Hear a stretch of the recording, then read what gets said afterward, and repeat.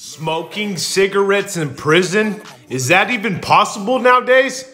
Let's get into this. Now, no, most prisons do not allow smoking at all. But there's always a way to get what you want. The prison I was at though, sometimes if you get placed in the IPP program, which is the inmate placement program, then actually you get sent to a county jail to spend your prison time. Now, do a lot of people like doing their prison time in a county jail? Absolutely not. And a lot of them will do whatever it takes to get back.